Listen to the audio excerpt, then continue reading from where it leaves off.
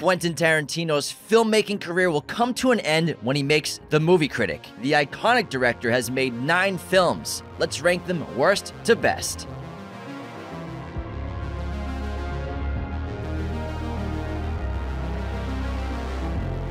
What's up, movie friends? Welcome back to Raiders of the Lost Podcast, the ultimate film and TV podcast. We're going to try to rank Quentin Tarantino's incredible filmography. This is probably going to be the toughest ranking we've ever done because even his lower tier movies it'll be the best movie of another filmmaker's career. That's how incredible he is as a writer and a director. These are movies you grew up with and still watch to this day. And my God, it's tough to rank these. True. I mean, so many people love his filmography, and everyone's going to have a different list. Yeah. So we're not going to please everybody. This took us a while to just like go back and forth on. I agreed with Anthony on a lot of it, but also we disagreed quite a bit, but we had to settle for making this list because there's 2 of us. There's 2. So basically, It's a democracy. it is kind of. Is it? It's a partnership. Yeah, there's 2 Yes, people. it's Not not exactly a democracy.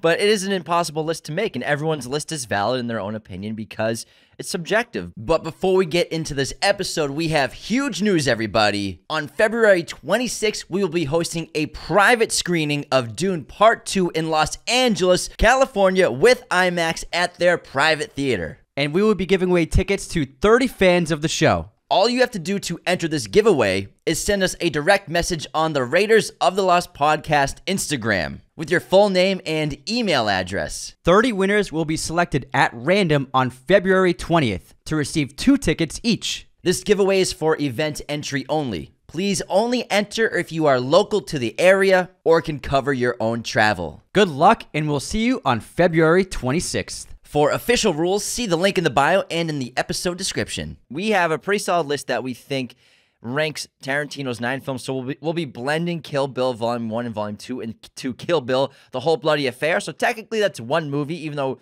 often we'll talk about that as 2 separate movies, separate releases a year apart, but technically it's one Whole Bloody Affair. Yes. So that will count as one. But he's made so many great movies, so in order from his filmography in terms of time, in chronology, he made Reservoir Dogs, Pulp Fiction, Jackie Brown, Kill Bill Volume 1, Kill Bill Volume 2. Then we go into Django. Death Proof, Then Django. No. Death Proof, Inglourious Bastards, Django. And then he made, I'm going through my list that's ranked, Hateful Eight, and then Once Upon a Time in Hollywood. You did it. What an absurd filmography, first of all. Several of those are all-time films in general in American cinema. Yeah, all-timers. And some of our personal favorite movies ever. Movies that got us into loving film, loving cinema, as well as wanting to pursue filmmaking. A lot of them are on this list, as well as game changers in independent film in the 90s for America with Reservoir Dogs and Pulp Fiction. So Tarantino will live on forever as one of the best filmmakers to ever come out of the United States and just the globe in general. And I can't wait for The Movie Critic, and they start filming next year. Hopefully they can have it ready for a December release in 2025. We'll see. And hopefully the rumors of Tom Cruise circling the project end up coming to fruition and we can see Tom Cruise in a Tarantino movie. Even in a small role. Yeah. Even in just like 5 lines, if that's something crazy, a cool cameo. Just imagine a Quentin Tarantino movie poster with Brad Pitt and Tom Cruise on it. Just imagine that. Absurd. Oh my God. If he's a co-lead or the lead. And I often look at him and Paul Thomas Anderson of having similar career trajectories, and you can see it in both their early films and then their later films, and they showcase what they like to make movies about. So both of them started out with contemporary films, mostly set in L.A. So we get Reservoir Dogs, Pulp Fiction, Jackie Brown. He didn't write Jackie Brown, but still, it's set in that time. And then after Kill Bill, he never made a movie set in the present day. He just loves being in a different period now. Since, Death Proof also is probably contemporary, I would say. Death Proof, it feels like it's like the 70s. Okay, it feels like, Possibly. it feels like Could it's not be, though. Yeah, it could be. I don't think that I even know what year that takes place in, but it doesn't feel like contemporary when it came out. But I could be wrong. But that being said, his last 5 movies have just been period pieces. Are there cell phones in Death Proof? Haven't seen it in a couple years. I think so. I think there might be, but we could be wrong. I think it's contemporary. I think it's contemporary. But it has a Western vibe to it. It has a period piece vibe to it. But he's just, and with the movie critic, we know it's going to be 1970s again. He's just gravitated towards period pieces. Same thing with Paul Thomas Anderson. Starting out with contemporary LA movies, you get Magnolia, you get Heart 8. Well, that's at Vegas, but still, you know what I mean. And then Boogie Nights is Boogie Nights is a period piece. Hold on. Whoa, Scratch what that. are you even talking about, man? Magnolia and Punch Drunk Love and Heart 8. So contemporary stuff. Yeah, and then after that, Paul Thomas Anderson just stuck with period pieces. That's what he's been doing the last 5 movies of his, and I'm sure Paul Thomas Anderson will only make period pieces. I feel confident about that.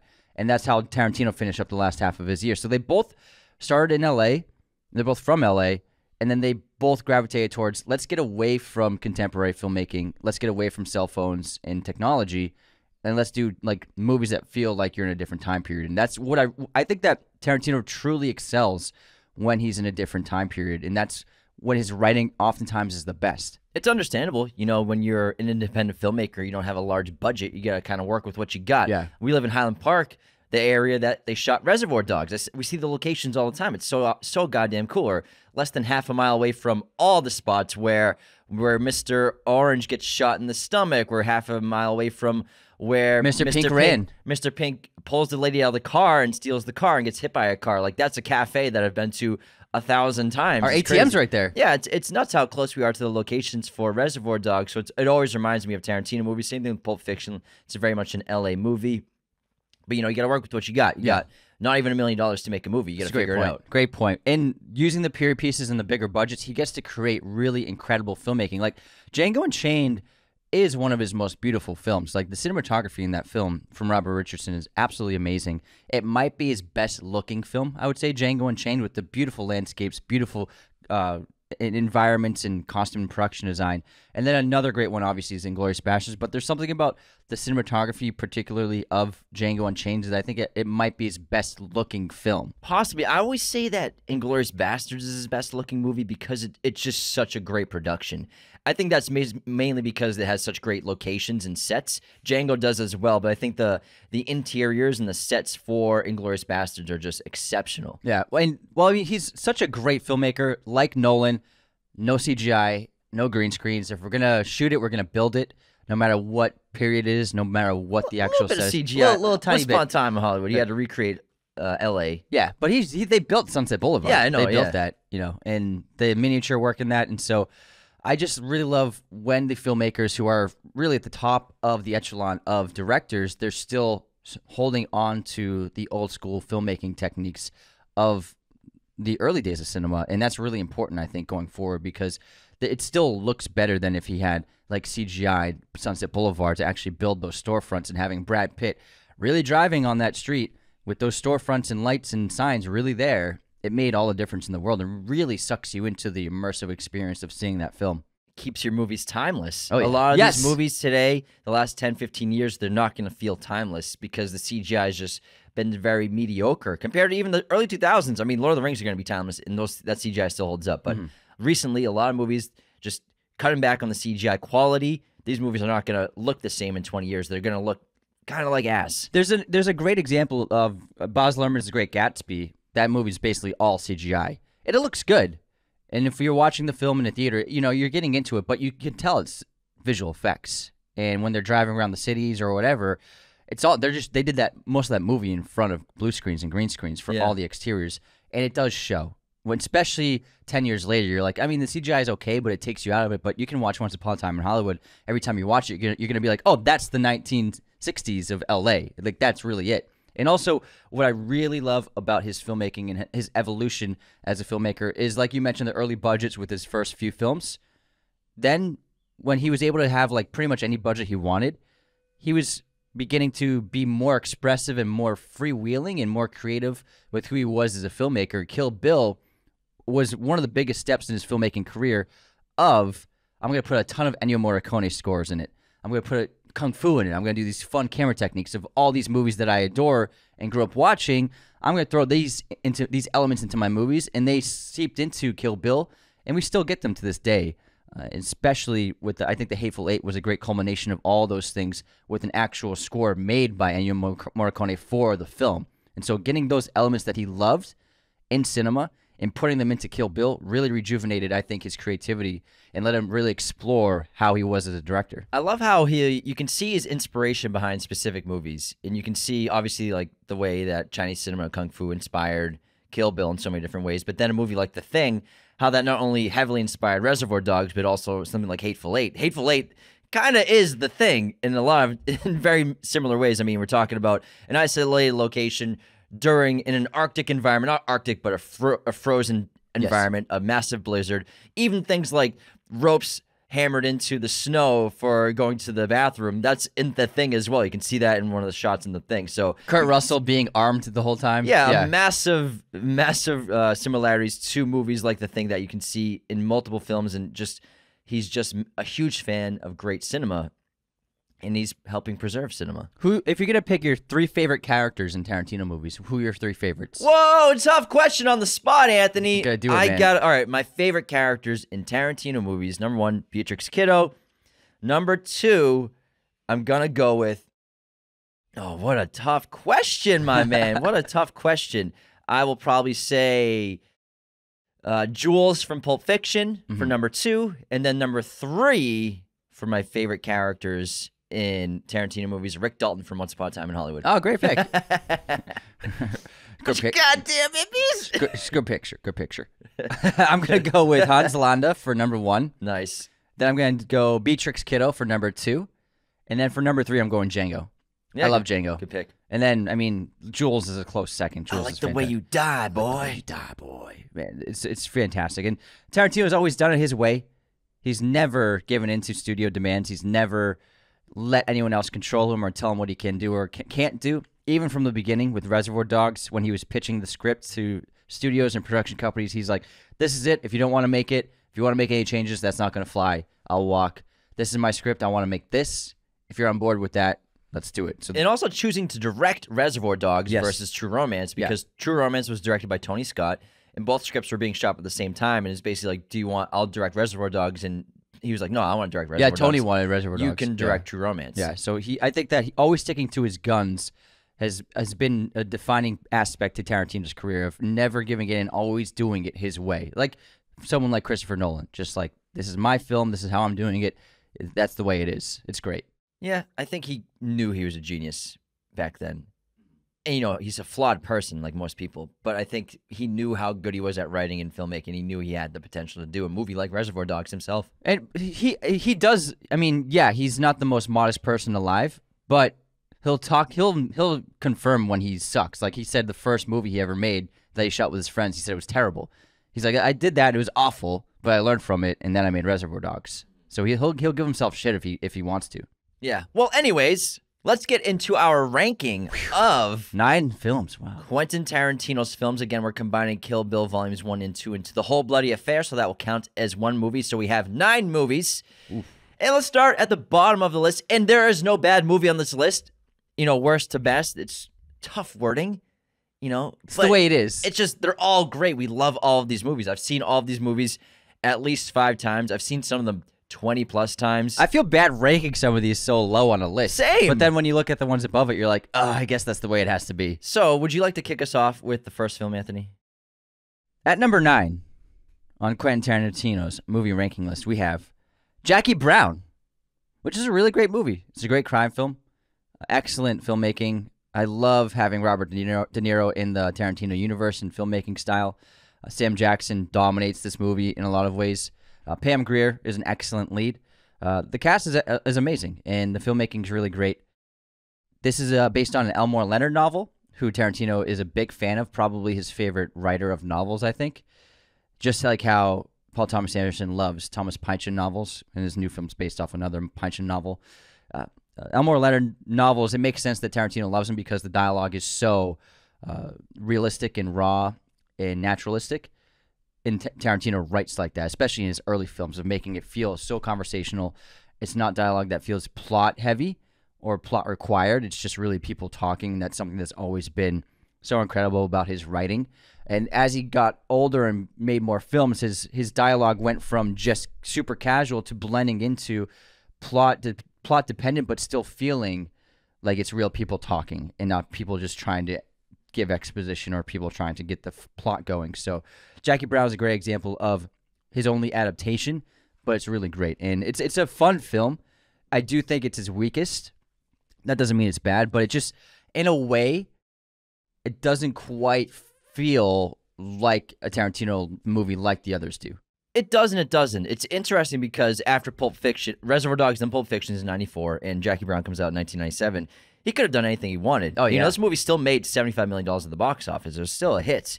And I think people were a little, not confused, but perplexed maybe by his decision to make this movie because it seems sort of small in scope. But it's really good still. I mean, Pam Grier plays a flight attendant who gets busted for smuggling drugs. Michael Keaton's in it. Samuel Jackson, like you said, De Niro. So the cast is awesome. A young Chris Tucker's in this movie as well.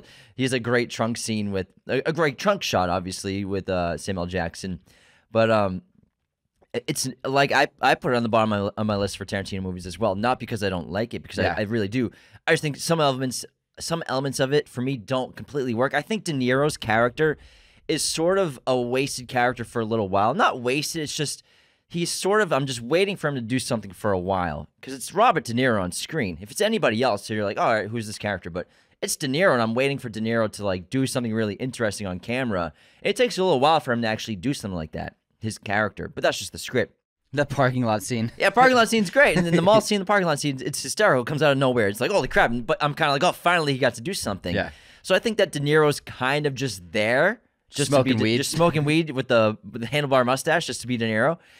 But I think Samuel Jackson is incredible in this movie. He's so goddamn good. He's the man. His look, his aesthetic, and his character is just fantastic. But I think Pam Grier is also excellent. But for me, it is probably Tarantino's weakest movie. If you had to pick a bottom film for him, it's got to be Jackie Brown for me. This is one of Sam's best performances, though, with his accent, the lisp, and then the costume and hair is incredible. The ponytail. He's played a villain in many movies, but he really excels as a villain in Tarantino movies. So he's a villain in this, and then obviously he's the villain in Django Unchained, one of the villains. He's really like one of the best actors working, one of the best actors of all time, and Tarantino often plays him as either the antagonist and protagonist, and very few actors can pull that off. And Christoph Waltz is someone who worked as well, playing the antagonist of a film with Inglourious and then playing the protagonist, one of the protagonists in Django. So it's a testament to both their acting and then their collaboration with Tarantino, where they can go both ways as different archetypes in storytelling and still pull it off really well. So this is definitely one of his best antagonist performances.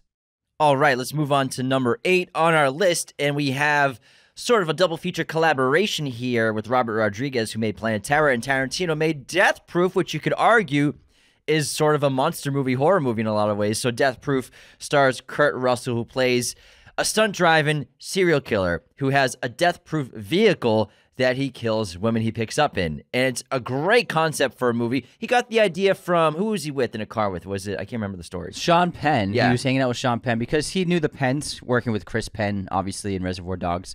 And Sean Penn was showing him, they were talking about cars, and Tarantino was talking about wanting to get a car, but he was worried about it getting damaged. And so Sean Penn goes, why don't you just have them death-proof it? And Tarantino was like, what does that mean? Sean Penn was like, well, just give it to a crew of car builders in Hollywood, and they'll death-proof your car so that when you're driving it dangerously, you don't really have to worry about dying. If you get in a car wreck, they'll make it completely death-proof for you. That's how they build stunt cars. And then that was a seed of an idea where immediately Tarantino said, he's like, oh my God, that's a character right there, and that's a car. How can I make a movie about that? So Sean Penn gave him the first nugget of an idea for this. This movie's badass. I freaking love Death Proof, and Kurt Russell's amazing as stuntman Mike, but the rest of the cast is also exceptional. We have Zoe Bell, who is an incredible stunt woman and stunt actress. She was Beatrix Kiddo's stunt double, Uma Thurman's stunt double in all the Kill Bill films, as well as she's had major roles in Tarantino movies. She's in The Hateful Eight as an acting role. She's in Once Upon a Time in Hollywood as an acting role. She plays the wardrobe costume designer on the film. What the fuck are you doing? What the fuck did you do to my car? My car! But Zoe Bell's really, really terrific, and she does incredible stunt work on the hood of that car. Really terrific stuff. Mary Elizabeth Winstead. We have Rosario Dawson, Vanessa Furlato, Rose McGowan, as well as Eli Roth, Tracy Thomas, Marley Shannon, and Jordan Ladd are on this film. And the film follows, like, again, it's like a monster movie of the serial killer who just goes and finds girls. He picks up a girl in his car and murders them. And he does it by murdering them inside the front seat of his vehicle, which is not death-proof. or he'll drive his death proof vehicle directly into a car full of women, which he does in the opening of the film. And then he's on the hunt chasing and finding someone else to kill, which he obviously will talk. I don't want. Well, I mean, y'all have seen it probably. Yeah. Spoilers. It's a 2007 movie. Spoilers. It's about a guy who kills people with his car. It's honestly one of the best serial killer movies. It's up there. I mean, that's a bold statement. I think so. I think Death Proof is amazing. It's maybe the most unique serial killer movie I've ever seen. Yeah, it's such a fun way to portray a serial killer, and it's just the whole concept of this double feature was to make it feel like it was made in the 70s as a B movie, and he captured that, you know? Grindhouse double feature. And it's really just like, it's watching Tarantino. He's learned so much from making 4 films before this, and then he has all the money in the world to work with. He can do anything. He's like, I'm just going to make a gritty, raw B horror movie with my friends. And it's fantastic, and it does feel like a time machine. And when Kurt Russell comes on screen, the whole movie just, oh my God, it's just fantastic. And eating those nachos, those messy nachos. It's one of the best looking foods I've ever seen. He's just like those greasy nachos, and oh man, I love them. And Tarantino has a great reference. What's this guy's name? Stuntman Mike. Stuntman Mike. And I love the girls. They're all great characters. They're written really well. I love the conversations. And I like how the first batch of girls, we get to really know them.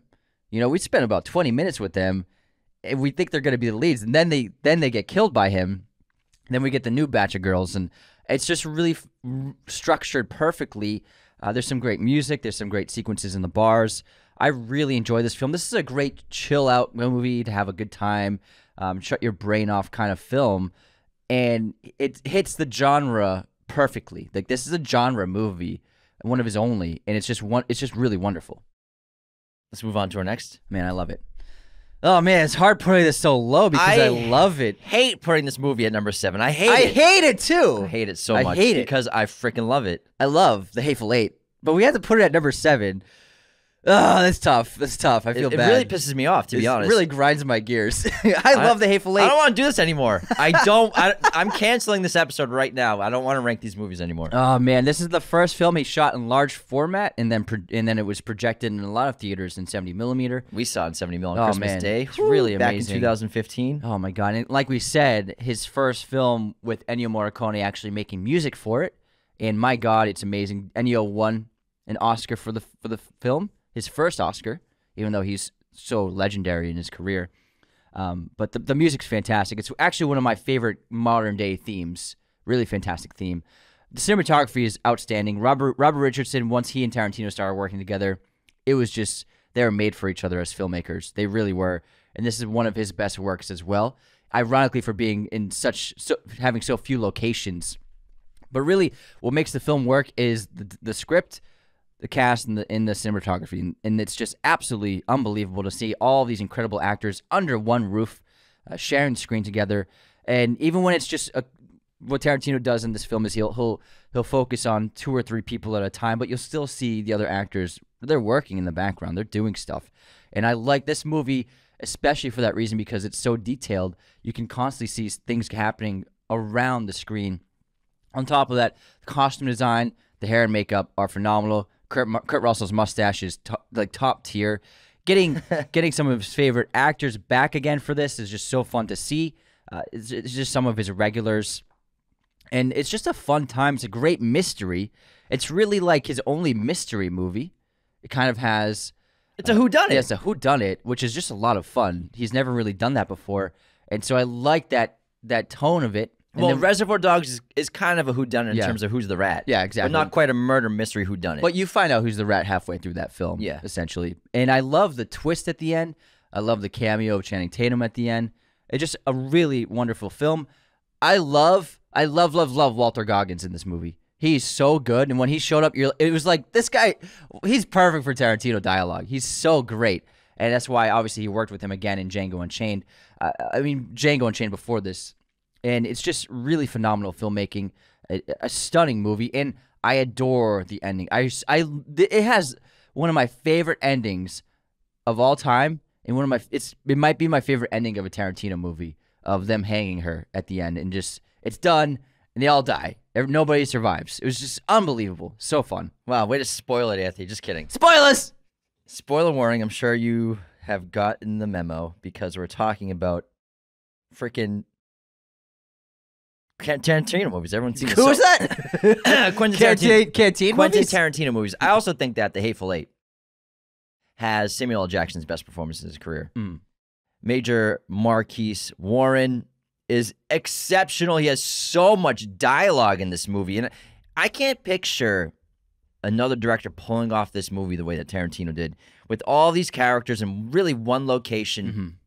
But also the filmmaking is so great. Not that other filmmakers can't do it, but just to keep that tone of on the edge of horror, whodunit mystery, but then great comedy as well. But these really dark moments that are so entertaining, like the memories, the flashbacks, they're so intense. And this movie, especially the first time I saw it, it disturbed me at times. It irked me, but in good ways, like a movie should. And a movie makes you feel so many different emotions. But this movie makes me feel all over the chart. I'm hysterically laughing. I'm intrigued. I'm disturbed. I'm perplexed. And it's got a great mystery. It really does. But the production design is stellar.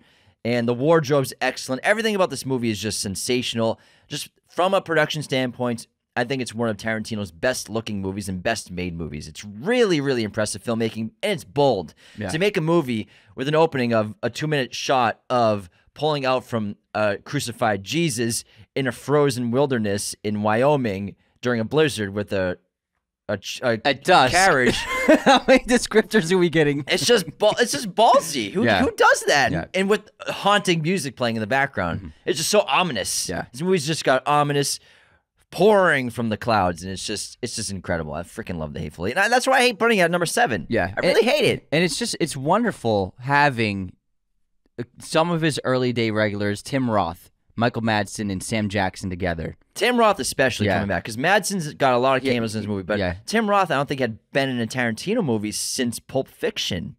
Just the opening and then obviously the outro. And then he had 2 deleted scenes in Once Upon a Time, but 4 Rooms technically he's in that. Yeah, but that's just that was like 1999 though, so it's still a long time. Yeah. And so I think I agree. I think having Tim Roth back, like I remember smiling every time he was on screen because I was like, it's Tim Roth in a Tarantino movie again. It was just wonderful. Jennifer Jason Leigh is terrific in this movie as well. Daisy Domergue. She's great. Daisy Domergue. And he's so great at character names. This might be his best list of character names, The honestly. hangman gets you hang.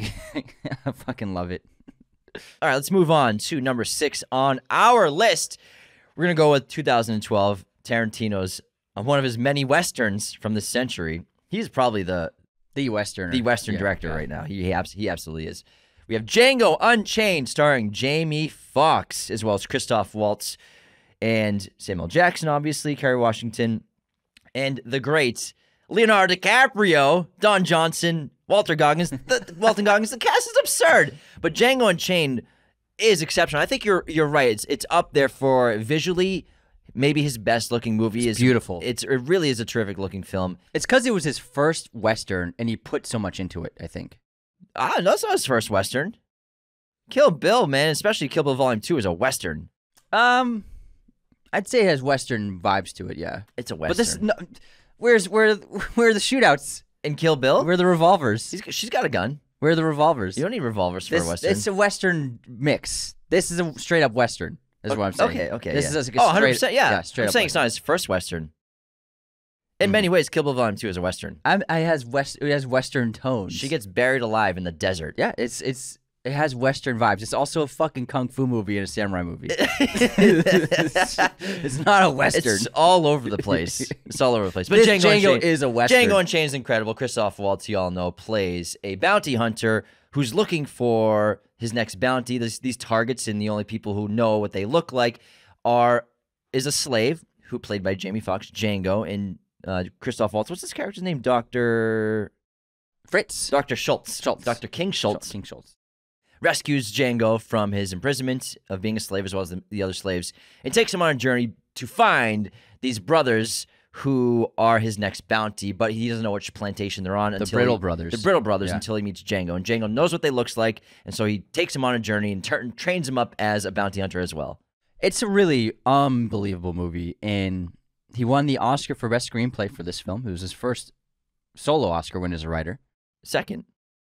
No, first solo win as a writer. Was that his first solo? Yeah. I thought he won for... Oh, let me double check. Keep talking. But hey, Django it's the kind of heroic outlaw Western that stopped getting made in a lot of ways, especially at this scale. Working with these incredible Pulp Fiction, you won an Oscar. solo Oscar win. Oh, as a solo writer. Solo Oscar win. So as a writer by himself, Yes. as he co-wrote. Yes. He had a co-writer of Pulp. Did you know that he wrote Django by himself? Oh my God, this guy.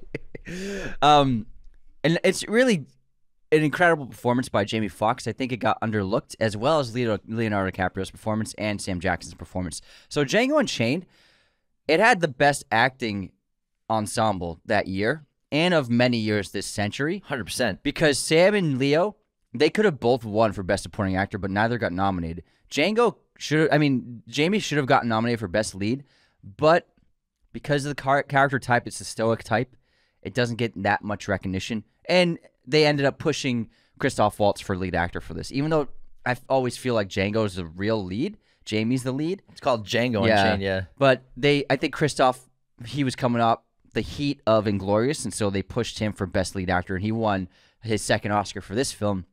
But I do think that Sam Jackson and DiCaprio give better performances than Christoph. I think that just the Academy would never recognize characters like that they play, even though they're both incredible in this movie. Yeah. Samuel Jackson is stellar in this is movie. my favorite Sam Jackson role. And then Leo DiCaprio's Calvin Candy. They're both incredible, but I think based off the kinds of characters they play, the Academy, I feel like they wouldn't want to nominate them for those roles because it might, tarnish their reputation, I feel like. Same thing like they don't nominate people for comedic performances or very often horror gets overlooked. This is one of the roles where when you look at DiCaprio's Oscar win for The Revenant, you're like, well, it's still not even close to Calvin Candy. Not even. Calvin Candy it could be his greatest performance as an actor. I think it's his most entertaining role ever. And he's is so committed to that role. And Steven, played by Samuel Jackson, another incredibly despicable character. Yeah. They're both despicable characters that you just can't help but watch. You're just watching two of the best ever on screen sharing scenes together.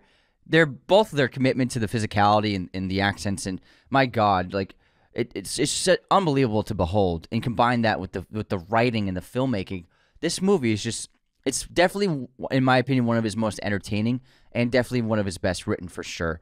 I adore Django Unchained because in being fans of Westerns, this is right up our alley. And I think he really did put so much into this, him and Robbie Richardson, with the camera work and the filmmaking and shooting in these real locations and capturing the beautiful landscapes that we've seen before, but in new ways. Like one of my favorite shots in a Tarantino movie is the beautiful mountains with the sunset with them riding.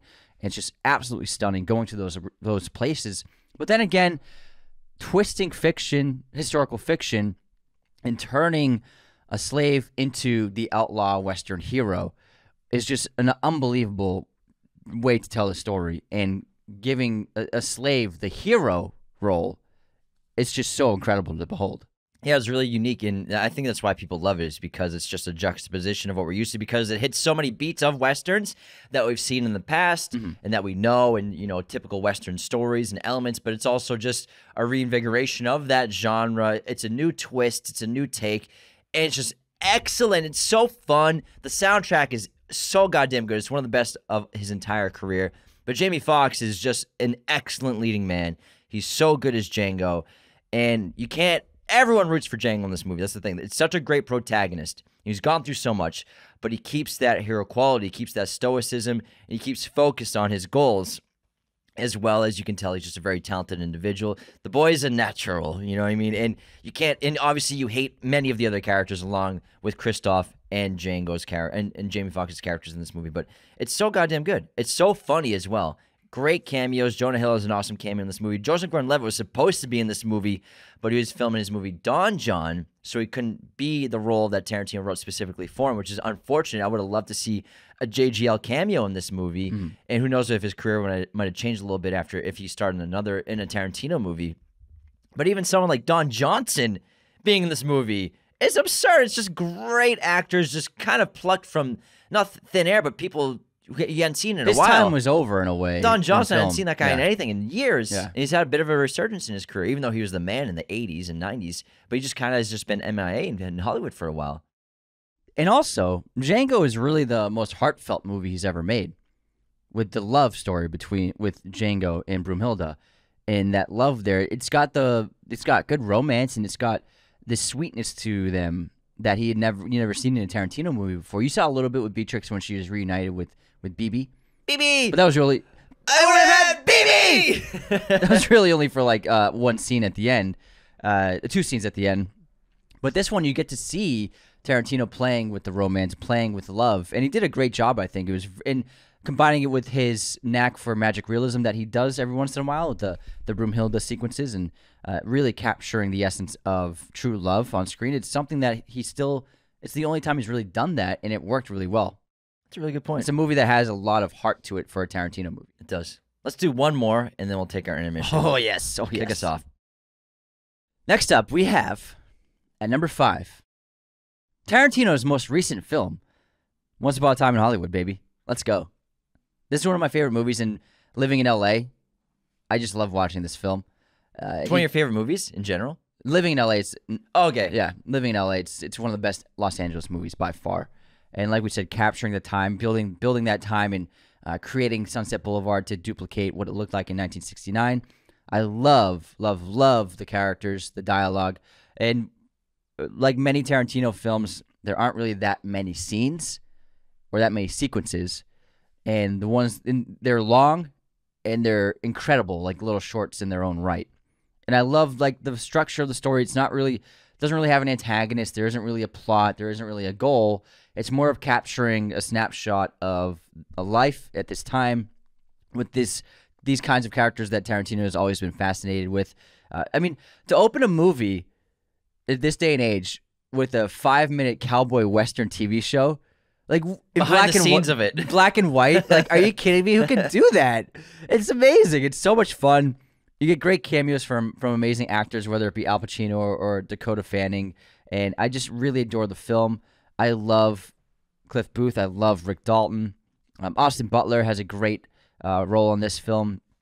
It's just really a wonderful film. Margot Robbie is sensational. One of his best soundtracks, with a bunch of deep tracks in this one. I think it might be his best soundtrack. It really suits every scene perfectly.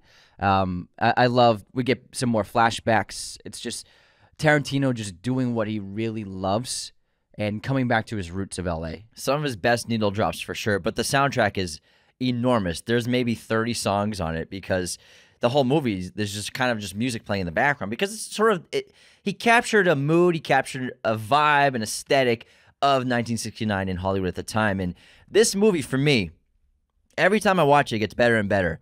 And every time I watch it, I love it more and more. I'm at the point where last year in 2023, I watched it 3 times. We saw it at the New Beverly Cinema, Tarantino's theater in Hollywood. We saw it there at a midnight screening, which was incredible, but also got over at 3:30. We were rocked. Dead. Rocked I had to afterwards. drive that night. So that was an incredible experience to see that projected on film. We saw it on film when it came out, projection. And then I watched it maybe 4 or 5 months ago. I watched it one night just because I felt like watching it, and I watched it the next night because I love this movie so, so much.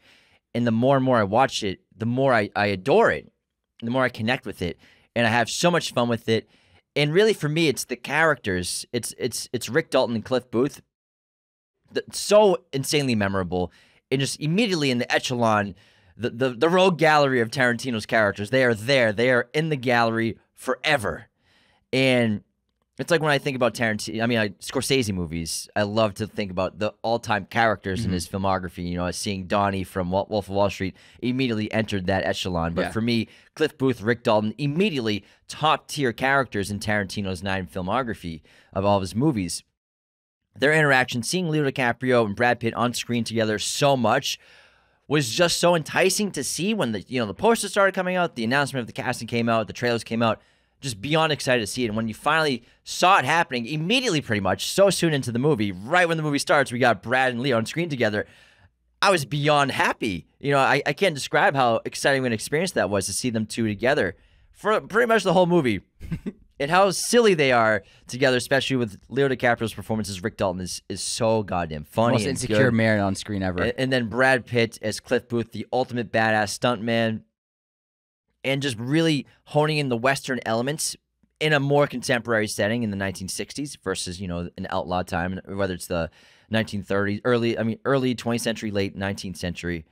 I think it was just a great aesthetic for him to play with. And the music, the driving around, the characters. Like you said, there's really no plot, but you're just there with the characters. You just feel like one of them. You feel like you're with Cliff Booth driving around. You feel like you're on a movie set with Rick and Cliff just hanging out before scenes get shot. But then the magic surrealism of we're with Rick behind the scenes of a studio, of a scene about to go on camera, and then he walks into the set and he's on camera, and we're behind the lens of the movie or the show being shot. Line! And then we're behind that, and then we're like in the perception of the cinematographer or AD or director. The camera spins back to its original spot, position, its first position, redoing the scenes again. So it's just he's playing around with so many of the elements of movie making while making this movie. And so obviously this is a movie that celebrates filmmaking, but I think it goes a step further, and it showcases Tarantino's deep love for Hollywood and his deep love for not just film, but the culture of film, the culture behind film, because we're not just seeing filmmaking, we're seeing what the lives are like with people involved in the industry, whether it be where they live, who they interact with, where they go out, where they go to bars. So I feel like this movie is a snapshot of probably the place and time where Tarantino probably would have thrived the most living, because he was just a little kid and at this year. And so I think this is like a love letter to like, oh, I wish I grew up in the 60s in Hollywood. And I think he captured that. It's like a celebration of not just movie making, but what it's like to be involved, to live in that world and the culture and community of that world. And then to incorporate his favorite theme of storytelling in the 21st century of historical fiction, taking a real life event that happened and doing his own twist on it with the murders of Sharon Tate and the what's his name? The killer, not technically the killer, the Charles Manson. Charles Manson and his family killing Sharon Tate and her family and her friends. Yeah. So I thought it was really interesting. I really like how Charles Manson's barely in this movie. I think that was a strong decision for him in a writing standpoint, even though there's deleted scenes of him more in the film. Yeah, I mean, when it was announced that the Manson family would be involved, I was like, oh, is Charles Manson going to be like one of the lead characters? And then you're right. It's just I think it was best to not make him a lead. Yeah, the movie's about Rick and Cliff. Yeah. It's not about Sharon Tate. She's just in the background. She happens to be the next door neighbor. It's sort of the setting. It was, for early days, it was being billed as like a Manson movie, kind of. I think that's what media was running as. I don't think Tarantino was saying that, but that's what media. This is the headlines. Because I remember Tarantino said he's like, oh yeah, Charles Manson is in it, but like he didn't say like it's about them. It's not about the Manson family murders. It's about Cliff Booth and Rick Dalton. Yeah, and he had to put him in because he wanted to put Spawn Ranch in there. Yeah, and so I think that was like the connective tissue of it. It's about Hollywood in the 1960s of an aging star. Yeah, past his prime. That's what it is. Yeah, that's what people understand. It's not about the Manson family murders. It's about Rick Dalton, really. Yeah, he's the main character of the movie. Yeah, 100%. Absolutely. I fucking love this movie so much. Yeah, and the costuming is just the best. It's but great. It sucks because this is number 5. Number five. Oh my god! I freaking adore Shame on us. I adore this movie. All right, let's head into our intermission though before we get more upset about our ranking because it's just pissing me off. This putting such great movies. Are you irked? I'm irked. He's irked, everyone. I'm irked, but I would be more irked if you all don't sign up for our Patreon, which gets you awesome bonuses and perks like access to ad-free episodes of our show. So you could be listening to the show without the ads. Then we need to pay our bills, but Patreon gives you access to it ad-free. For $5 a month. $5 a month, you get ad-free episodes, every episode of the show, as well as awesome perks like private messages, watch parties, access to our Discord. All you got to do is go to patreon.com/Raiders of the Lost Podcast to take advantage of these incredible perks that we're offering you. Another great way to support our show is to leave 5-star ratings and reviews on Spotify and Apple Podcasts. When we break 5,000 Apple ratings, I will be getting a tattoo of Anthony's choice on my body.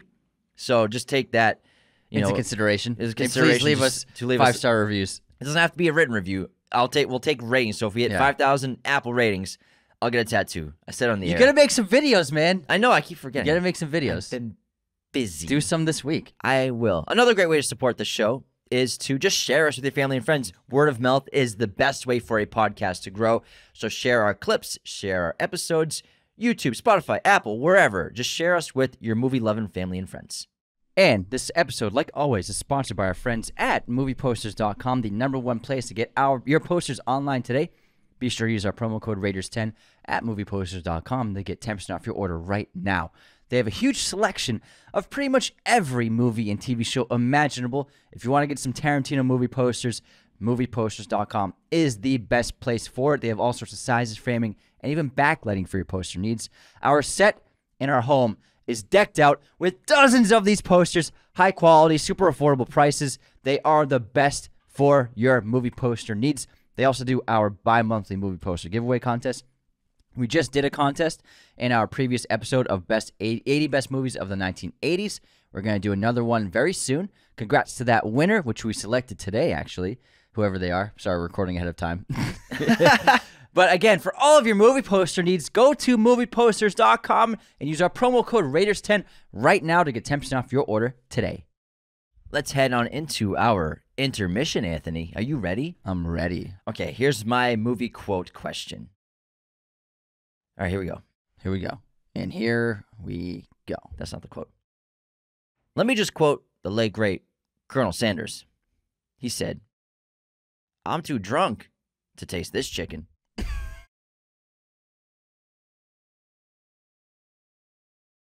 Is it a Tarantino movie? No. Say it again. Let me just quote the late, great Colonel Sanders. He said, "I'm too drunk to taste this chicken." I don't know. Talladega Nights. Oh, I was going to say Ricky Bobby. Ricky Bobby. That's what came to mind. Why did I say it? Should have went with your gut. Should have went with my gut. There's so many obvious quotes from that movie, but Yeah. that one's just kind of is an obscure one. It's a good one. All right, here's mine. Every man dies, not every man really lives. Oh, that's a great quote. It's a tough one, actually. Say it one more time. Every man dies. Hold on, let me try it with an accent. Every man dies, not every man really lives. No, it's awful. It's a terrible accent. God. I feel like I know this too. Every man want a dies, hint? but not every man truly lives. I don't know. Scottish accent. Is that the name of the movie? Oh, it's Braveheart. Braveheart, yeah. Gotcha. Thanks. All right, guess Scottish this. accent is a great film. Guess this movie release year. Shanghai Nights. 2004. 2003. 3. Oh, damn. Wow, that's old. It is, right? And then I love Shanghai Noon. Yeah. Shanghai Noon is awesome. And Shanghai Nights is great. Shanghai Nights is pretty good, yeah. Yeah. But Shanghai Noon, man, that's the stuff. Oh, yeah. That is a beautiful looking film. The cinematography is really great. Really wonderful. They should do another one. They should. I would be there. They absolutely should. What year did Braveheart come out? 1997. 95. Close, man. Close. Not good enough.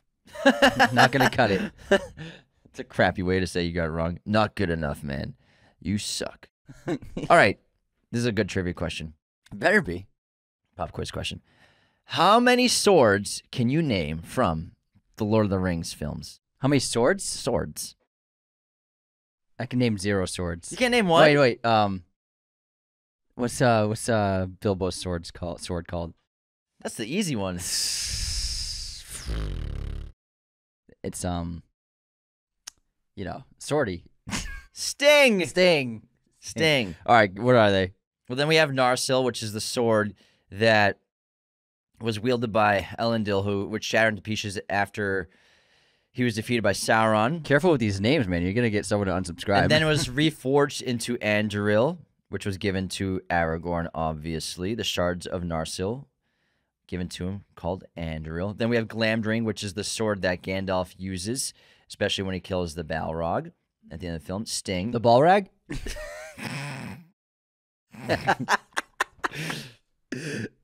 The Morgul blade is the dagger which is used by the Witch King Angmar. I'm saying, be careful with these names, man. You're And gonna then fuck them all up. Harrowgrim, which is King Theoden's sword. You fucked all those names up. No, I didn't. I nailed them. Theoden? Theoden. Theoden. Fuck off. That's the name of my sword after I fucking stab you with it.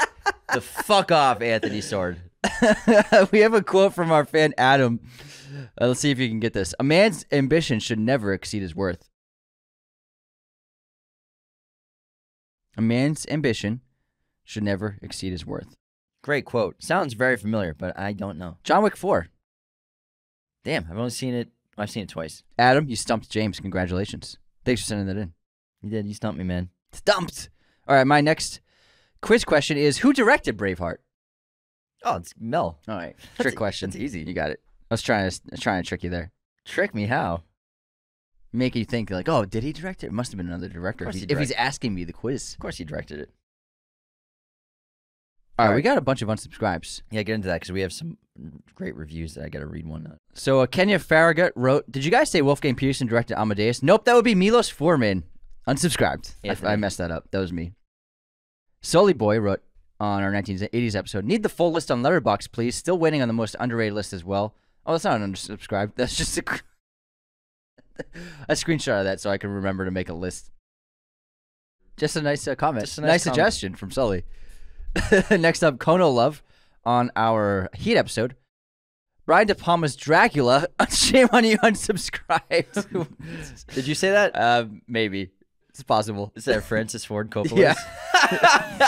It's possible I said that. I was like, Brian De Palma Dracula? Ricky in our 80s episode. Unsubscribing because Alive wasn't in the 80s. Oh, shit, did we say that? Did you say Alive? Yeah, we didn't put it on the list, but I think we said it. Next up, Just Another Movie Guy, 15, wrote, guys, the Super Bowl performer is Usher. Unsubscribed. I heard it was boring as shit. I didn't watch the halftime show. It was super boring. Next up, we have Jim Bro Braggins. Just wrote unsubscribed in your apartments.com ad. Ron West wrote, almost unsubscribed. Good recovery on Dalton Hutton, though. Timothy Dalton Hutton. Oh, man, I was all over that one. Elysium Flower wrote, your list and opinions don't perfectly align with mine. Unsubscribed. That's a good one. Joe Gem wrote, Falcor is a luck dragon, not a dog. Well, he looks like a dog. Yeah, he looks like a dog. I know he's a dragon. But luck dragon. I didn't know that. Luck dragon. Yeah, I guess a luck dragon. If I'm just, I always thought of him as a dog. Tyler Lee wrote, Blade Runner is overrated. Unsubscribed. Whoa. I wrote, how dare you? Jeffrin Fro wrote, I'm sure I could find many movies that I would put on the list you left out, but I always enjoy your show. But to put Field of Dreams and leave out Bull Durham, 99 times out of 100, I'm putting the better Kevin Costner baseball film, unsubscribed. Bull Durham is really good. It is really good. It's good. Blah, blah, blah, blah. Leith Whale wrote, amazing episode. Some of my favorite all-time movies in the 80s episode. But an 80s best movie list without Big Trouble in Little China, unsubscribed. Yeah. Almost put it in. Almost put it in. It's almost made the list. Yeah. It's tough. We probably should have. It's tough to make that kind of list. Avery Covington wrote, damn, might just have to unsubscribe if I don't win this movie poster giveaway. JK, keep up the great work, guys. Dan Beachy, we just did our letterbox with him in his top 4. I said it was his top 4 had Fellowship of the Ring, but he wrote, it was Return of the King, by the way, not Fellowship. Unsubscribe. Thanks, though. Love the shout out. Anthony has trouble reading. Double shout out for Dan Beach, back-to-back episodes. Not too shabby. Pretty good. Nice. That's it for our unsubscribes. All right, we have a great 5-star review on Apple Podcasts from Mommy Plus 8. Their headline is, new to podcasts. I'm new to the whole podcast thing, LOL. Never been to talk radio and viewed podcasts in the same category. However, I recently started watching True Detective Season 4, which, by the way, is freaking awesome. But I had no idea how long True Detective had been around. But it got me into wanting to listen to other podcasts and came across Raiders of the Lost podcast. And I gotta say, compared to some of the others, I much rather listen to these guys. Despite the F-bombs, LOL. These two guys are quite the comical pair. And now I'm going back to their earlier podcast for 2023, and I'm enjoying such episodes like Godfather and Halloween. I am hoping you all will be doing an episode on this new season 4 of True Detective. I'm listening to podcasts through Apple, and so glad I came across this show. So glad you found us. So that's awesome. You must have found our True Detective episode. If not, that's one of our best, I think. We did one on season 1. That was one of my favorite episodes we've ever done. Yeah. I have not seen True Detective season 4 yet. I've been a bit busy, but I definitely want to watch it because it looks excellent. I've been hearing great reactions from everyone. I'm going to wait until it's done and then binge it all. Yeah, it looks awesome. I love the trailer, and Jodie Foster is just, we think, one of the greatest actors to ever live. Ever. And to see her back in sort of a great murder mystery role as an investigator. Yeah. Kind of like how she... It just give me this look. Oh, yeah, man, yeah. Obviously, she got so well known for Clarice Sterling, and I think that it's just great to see her in that kind of role again. So I cannot wait to see Jodie Foster. I'm sure she kills it. I'm sure she does. You're like, she's the killer? Or... Yeah, she kills it. So thank you so much for That's a leaving great that review. wonderful review. I Loved it. really appreciate it so much. That's And we're so so sweet. glad you found the show. Yeah. I like that episode a lot. That's one of our best performing episodes on YouTube. It is. It was a Yeah. banger, man. It's always It was doing a lot well. It was a lot of fun. All right, Anthony, what is your streaming recommendation for this episode? Max just added 7 to watch it. I have a movie on Max as well. What? So we're about halfway through February now, Here we go with the story. which means that part 2 of an iconic piece of cinema is coming out very soon on March 1st. So to get ready for it, I suggest you all watch Dune Part 1, which came out, it feels like years ago. 1,000 years ago. Shut up. So Dune Part 2 will release on March 1st. I recommend going on Max and watching Dune Part 1 right now. Can you go an episode without talking about Dune? Can you go an episode without being annoying? That was good.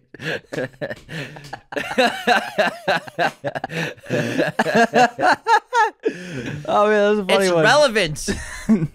It is relevant, Anthony. You got the jokes, man. He's got the jokes. They have a hot press tour going on. Dude, the Goodness. outfits, they're crushing it. All their outfits and dresses are really hottest cast ever, I think. It's a very hyped movie at the moment. People are Everybody's excited. looking great. I saw, like, they just did a premiere in England, and everyone has these incredible contemporary fashion outfits, and then Stellan Skarsgård with a black suit. It's like, he's like, I'm not dressing up in anything like that.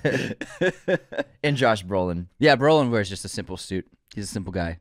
Yep, very excited about it. Oh my God. And we just learned that, based on the press tour, Anya Taylor-Joy has some kind of role in the film. Some kind of role. Yeah, she's gonna be doing more red carpets with them. Exciting stuff. But let's get back into our episode on ranking Quentin Tarantino's episodes. We left off His movies. Quentin Tarantino's podcast episodes. Number 9 was Jackie Brown. Number 8 was Death Proof. Number 7 was The Hateful Eight. Number 6 was Django Unchained. Number 5 was Once Upon a Time in Hollywood. And then number 4, we're going to do Reservoir Dogs, the one that started all for him as a director. Came out in 1992 with an insane cast starring Harvey Keitel, Michael Madsen, Tim Roth, Steve Buscemi, Chris Penn.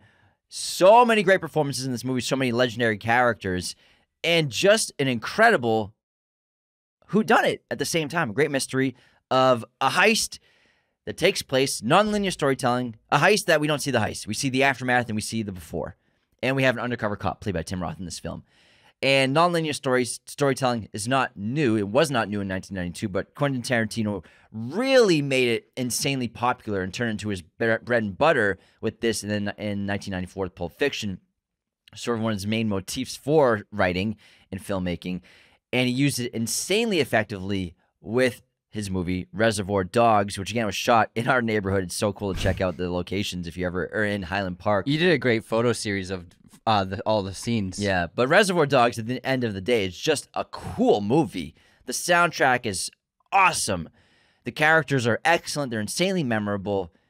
And what's so great about them is you really never fully learn all of their full names. Some of them are a mystery. Their backgrounds are a mystery, just like how the heist is supposed to be. And it's sort of like exists in the same world as Tarantino's movie Pulp Fiction, which is really fun. He sort of has his own little world, his own little bubble of movies that are connected, which is great. But I love Reservoir Dogs, everything about it. It was one of those movies that absolutely blew my hair back the first time I saw it. I've seen it probably 20 times. I can quote the hell out of it. I adore it. I love the characters. But I think what really makes it is the stellar writing is the great strength of this movie.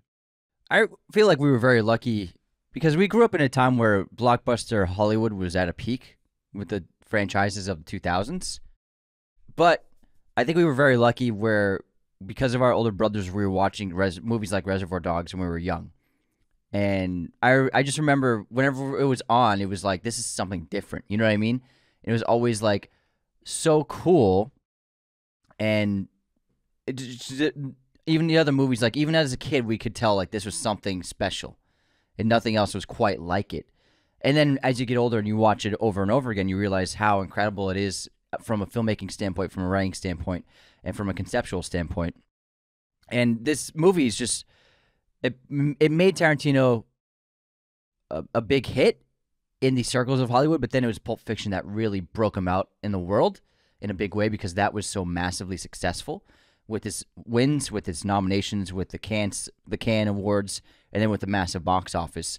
And Reservoir Dogs made that happen. It was the catalyst for all of that. Reservoir Dogs wasn't that big of a box office gross, but it obviously grew to huge heights with rentals and in VHS and DVD sales. And it became one of the coolest movies ever. And everyone, like, so many people had Reservoir Dogs posters, especially in like guys' rooms or in college dorms. Like Reservoir Dogs everywhere. And it was a cool movie to like. And I feel lucky that we were watching this at such a young age because it showcased a different kind of cinema language that we didn't even understand was different. You know what I mean? It was normal for us because we would watch Pulp Fiction and Reservoir Dogs when we were in our teens. But we didn't really understand how that changed cinema and created like a new crime genre. To put in the crime genre this incredible style of writing and filmmaking, it was just unbelievable to behold. And it's still one of his best movies, one of the most rewatchable movies he's ever made. And it was a showcase of his talents with music as well. And it's a heist movie, and you don't see the heist. It's so bold. It's so daring. And this movie, it was really made because Harvey Keitel. And Keitel loved the script, and he's a producer on the film. And Tarantino often says, like, the movie wouldn't have worked if it wasn't for Harvey Keitel really coming in and helping to guide this project into fruition and really helping them get this done. So Harvey Keitel was a major aspect to this movie even working in the first place. Yeah, and I think it still has maybe some of Tarantino's best needle drops. And ever. best lines. Yeah, some of the best lines, some of the best needle drops, some of the best soundtrack music in the background. I mean, just the opening track, My Little Green Bag, and then also Stuck in the Middle of You. Oh, yeah. With the torture scene. Absolutely incredible. Absolutely incredible. And then we get the early magic realism that he started out with the stories, especially with that story, what's it called? The style of the story, whatever the name is, and showing the different sequences of the story. And then Tim Roth telling it from the bare bones with the paper script in his hand to finally delivering it in front of the gangsters in the bar. That's one of my favorite sequences Tarantino's ever done of all of his films. And then just the dialogue in Cars, the dialogue, the everyday dialogue that people speak like, and just really sensational writing. And I freaking love Reservoir Dogs. It sucks even putting this at number 4 on this list. Honestly. I know, right? It's wild. Because at number 3, is it your turn? Take it away, Aaron. No, it's your turn. Oh, it's my turn, yeah. At number 3, we have Kill Bill, The Whole Bloody Affair. This is one of my favorite movies growing up as a kid, both films. And it's just a sensational, creative blend of genres. Incredible filmmaking. The first time that he was working with Robert Richardson, his cinematographer. Incredible performance by Uma Thurman as Beatrix Kiddo. One of the greatest action characters ever on screen. Someone I grew up loving and thinking was just so cool and badass. An amazing cast of eclectic characters with phenomenal names, great costuming, incredible backstories and dialogue, and just some of the best action sequences still to this day, whether it be the Crazy 88 fight, the Vernita Green fight, the Oren Ishii fight, even the Bill fight, for as small and short it is, it's just so impactful and interesting. And I love the world that he created in this film. It's a world that doesn't exist but still feels real, and blended a little bit of fantasy with samurai, with kung fu, with Chinese cinema. It's just a wonderful blend of filmmaking styles. And it really is Tarantino being his most creative, I think. Yeah, it seems like he had the most fun as a director making this movie. It's so entertaining, creative. I mean, I think creative is the best way to put it because of so many things he's doing, whether we're blending genres, mashing them all together. We have kung fu, we got some horror, we have westerns, we have samurai.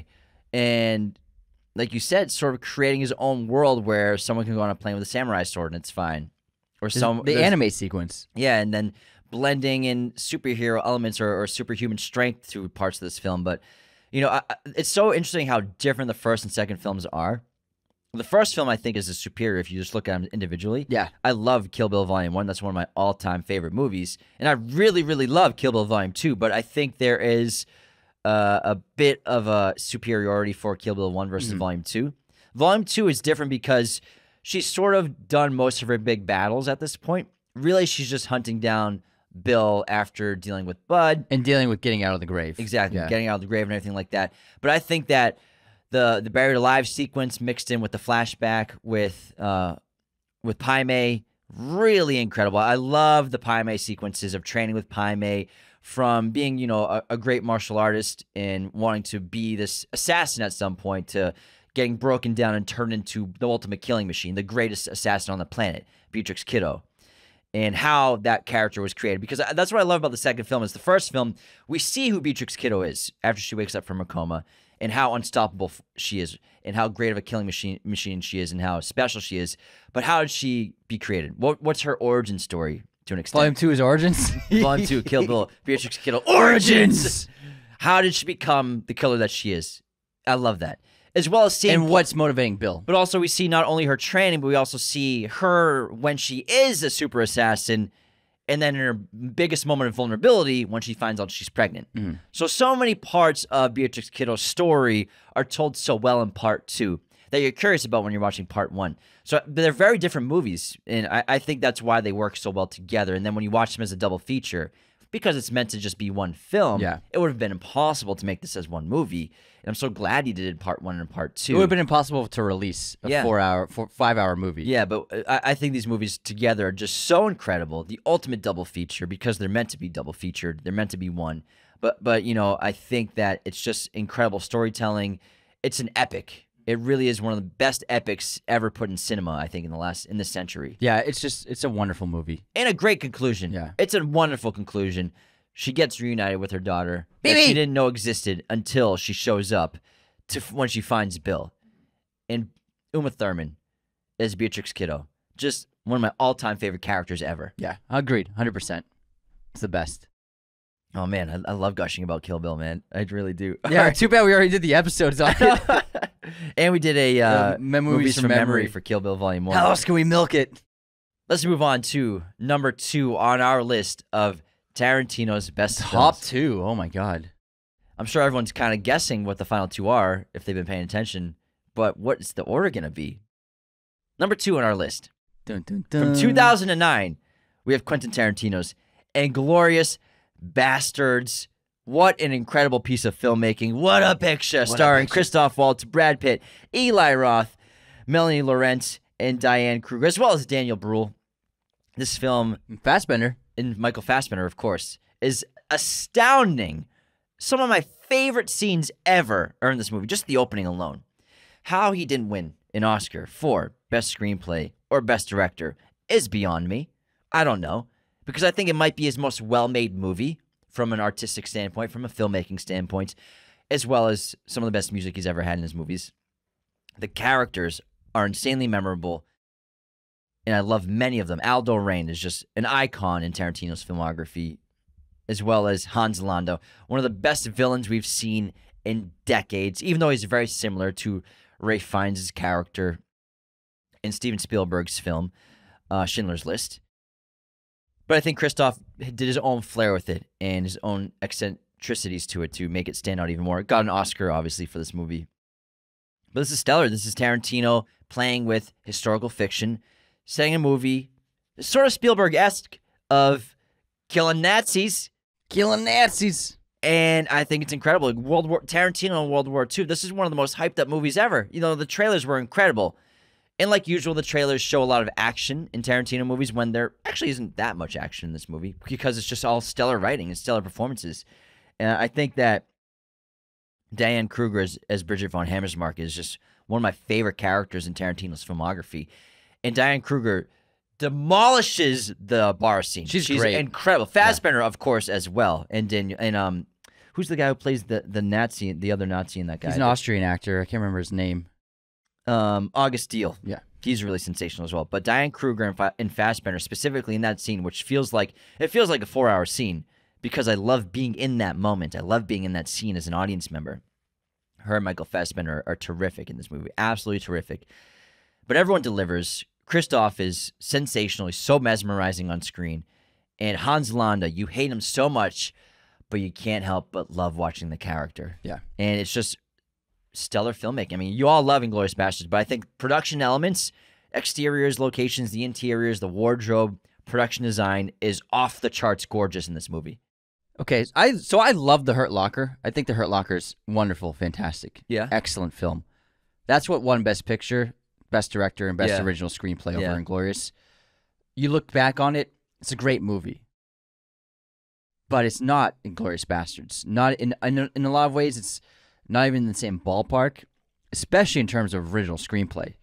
But this is an example of sometimes culturally, if a movie is the right kind of story, and the war in the Middle East was big. This is a movie about that. Sometimes what's in vogue will get the attention, Which is it's a tough thing to say, but that's true. Yeah, that's what happened with The Hurt Locker. It's an amazing movie. I it love really it. is. It's one of my favorite war movies. But ever. it's not Inglourious Bastards, and it's and Mark Bull, the writer, winning Best Original Screenplay over Quentin Tarantino for Inglourious Bastards is honestly one of the biggest mistakes in the Academy Awards history, in my opinion. It's a great film, but it's not Inglourious Bastards. Tarantino The first scene should have won just for the first scene. This might be one of the best written movies of all time ever in history. It could be like top 5. That's how good the writing is, and it's really that opening scene and the bar scene. That is better. Those 2 scenes are better than the entire screenplay of The Hurt Locker, in my opinion. Just those 2 scenes, and we're not even talking about the rest of Inglourious Bastards, which is phenomenal. So this is a case of what was hot at the moment. That's why Hurt Locker won all of those awards. It's a great movie, but Inglourious Bastards is a masterwork, especially with the writing of it. It's Tarantino's best work as a writer, in my opinion, and it is really a shame that he didn't win. He did win with Django, and again, it's like you can't give Michael Jordan the MVP every year he plays.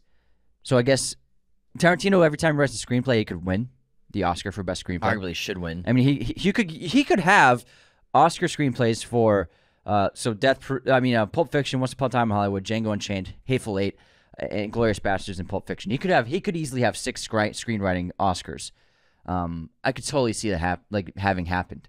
That's just not the way it's going to work out, and that's why Hurt Locker won so many awards over Inglourious Bastards. But time is told.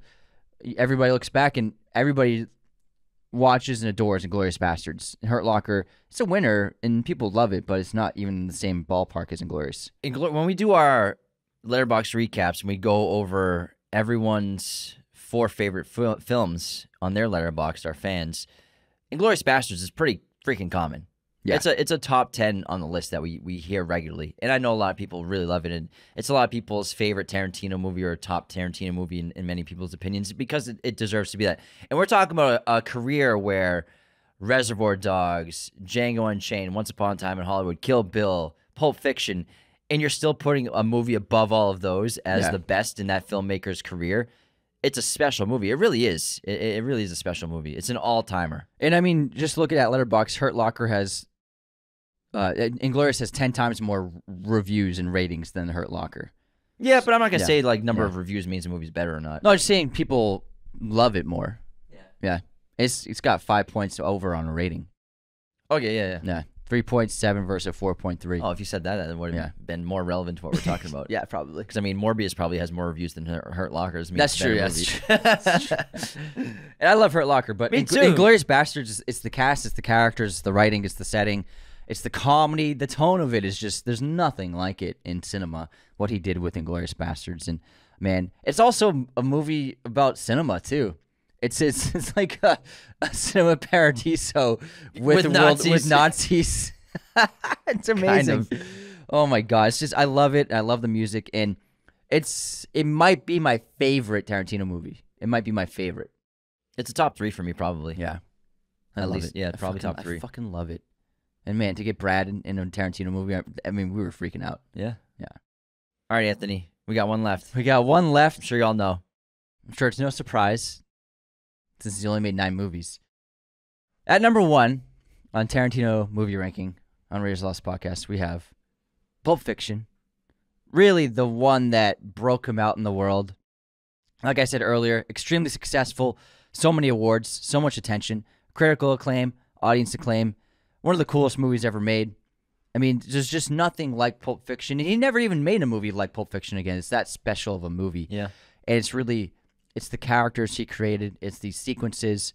And like movies like Once Upon a Time in Hollywood, I think it's the closest thing to it in terms of structure, where you don't have a bunch of scenes, you don't really have much of a plot, but it's really just a handful of sequences and chapters. Obviously, these are chaptered that he puts in the film, and it's really some of the best writing he's ever done. Some of the might be one of the best screenplays ever written. Again, the characters are so memorable, so iconic.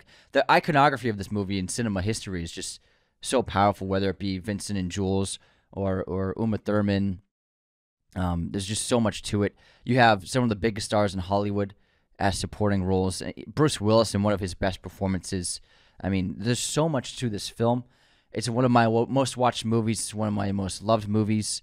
I remember just growing up as a teenager, we would watch this so much, and it's so special. There's nothing like it, and it's really Tarantino changed. He changed the crime genre with Reservoir Dogs, and then he just changed movies with Pulp Fiction. Like, there's only a handful of movies ever made that changed cinema, and this is like a landmark movie. Of when this came out, nobody had ever seen anything like it before, and it changed the way people thought about movies. It changed the way filmmakers thought about making movies. Pulp Fiction is probably one of your filmmakers' favorite movies, guaranteed. And I guarantee even the greatest filmmakers of contemporary times, I guarantee you they're like, yeah, Pulp Fiction, nothing ever happened like that. It was really that impactful of a film, and there really only are a handful of movies that had that much of an impact on understanding, like, of changing the language of cinema and what a movie could be. It's interesting, if you look at our top two, Pulp Fiction and Inglourious Basterds, they might be the most similar in terms of how he wrote them. Biggest difference, Pulp Fiction is nonlinear. Inglourious Basterds mostly a trajectory, a straight line. But in terms of sort of chapters with a lot of an ensemble, like maybe 4 main characters that have their own sort of stories, then their own little mini movies inside the movie. These two movies, Pulp Fiction and Inglourious Basterds, are maybe the most similar in that respect, where there's like 4 characters that kind of have their own little plots that are all connected. Whereas, obviously, Kill Bill is nonlinear. Reservoir Dogs nonlinear, but they have clear main characters. Pulp Fiction and Inglourious Basterds, it's sort of like, who is the main character of this movie?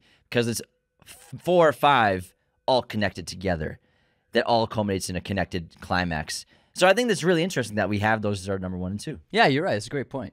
And I mean, in going back on like movies that changed cinema, I really put this up there. Like, in other movies that did the same, you could say Citizen Kane, Wizard of Oz. You could say Pulp Fiction. You could say The Dark Knight in terms of blockbuster filmmaking. Yeah, Dark Knight for sure. Maybe Fellowship of the Ring to an extent. I wouldn't say change cinema. And change the idea of a movie, because big franchises, it's not much different from Indie or Star Wars. You know what I mean? But these are movies that really like change the dynamic of writing and change the dynamic of how you make movies in this particular genre, especially. Yeah, because everyone tried to make a Tarantino movie for years. Exactly. The Good, the Bad, the Ugly is one you can say, really changing like visual language and filmmaking language. How many movies in the 90s and early 2000s were trying to be Pulp Fiction? So many. Or trying to be Reservoir Dogs? So there's like so many movies. So many movies. It's you can't even count them, honestly. Too many to count. But there's only one Tarantino. There really is only one. Yeah, I think Pulp Fiction is just so insanely good. And 2001 is another one. Yeah. Changed cinema. Pulp Fiction, the writing is just exceptional. The characters, the lines. And the filmmaking, even though it's amateur to an extent, he's a young filmmaker. Obviously, he has a small budget he's working with. It's still sophisticated as hell. Yeah, and you see the early tendencies he likes to do. But it's just he didn't have Robbie Richardson. Yeah. It was safe. Yeah. But also inventive filmmaking at the same time. Yeah, he did a great Steadicam shot in this. But also the editing. It's like he understands, like, to show Marcellus Wallace from behind so many times, and then we finally see his face in the second half of the film. Things like that. Motherfucker. There's just so many elements to it there. And then, like, when Butch gets into the taxi cab and using the rear projector background of a film reel from the 1940s or 50s. It's just amazing. It's like, who cares? Who does that? Who does that? And gets away with it. Yeah. It still looks good. Because it works. Accept it. It's because of the writing. That's proof that, insane CGI backgrounds, we don't need them. This works fine. Yeah. It's a movie. We accept it. Because you're so immersed in it, and you're invested in the character and the writing, and and it just works. Because you know when Jules and Vincent are driving in the opening, you know they're really on a street driving. Obviously, you can see everything in the background. But then when Butch is in the taxi, you know it's a static car. They're just moving it up and down. Yeah, and they're inside of a studio. You know that, but you accept it equally. Yeah, and he did it deliberately because it's great writing, great filmmaking. 100%. I love it. Doesn't matter, man. We've done episodes on Pulp Fiction. That's one of my favorite episodes ever that we've done. The Pulp Fiction one. Also, I think it's the best thumbnail I've ever made in my life. It's a great thumbnail. It's pretty incredible. I spent like hours on that thing. You spent 3 days on that. But that's a great episode. You were like, you came out of your room with a beard. I'm finished. I'm finished. When do you do an episode not make it There Will Be Blood reference? Good point. When do I live a day without making it There Will Be Blood reference? True. All right, well, that is our Tarantino movie rankings. So number 1, we have Pulp Fiction. Then we have Inglourious Bastards, Kill Bill, The Whole Bloody Affair, Reservoir Dogs, Once Upon a Time in Hollywood, Django Unchained, The Hateful Eight, Death Proof, and then Jackie Brown. Oh, yeah. That's a good impossible list. Everyone is exceptional. I wonder where the movie critic will end up. I'm curious. And I'm sure in 5 years this list will change again. But man, I freaking love Tarantino movies. I'm sure you all do too. And that's why we did this episode. I can't wait to see his final film. All right, thanks everyone for tuning in. Don't forget to become a patron at patreon.com/Raiders of Lost Podcast. Leave those 5-star ratings and reviews so that I will get a tattoo at 5,000 ratings on Apple Podcasts, which would be super fun, by Anthony's choice. And take care. See you next time. This episode was executive produced by our chosen one patrons, Cody Moen, Andrew Hagan, Becca Keene, Benjamin Cook, Calvin Murphy Griggs, Nicholas Martin, Darian Singleton, Tyler McFly, Andrew Hagan. Our chosen one patrons are our biggest supporters. Thank you so much. Raiders of the Lost Podcast is a mirror image production. Sound mixing done by Jacob Kossler. Opening music by Chase Jackson.